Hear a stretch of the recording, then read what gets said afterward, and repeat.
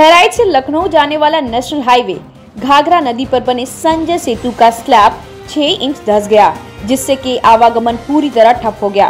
प्रदेश की राजधानी लखनऊ को बहराइच से जोड़ने वाले संजय सेतु का एक पिलर धंस गया है। घाघरा नदी पर बने संजय सेतु का एक पिलर करीब 6 इंच धंसने के कारण यहां से भारी वाहनों का आवागमन रोक दिया गया है। पुल पर भीड़ नियंत्रित करने के लिए पुलिस बल भी तैनात की गई है।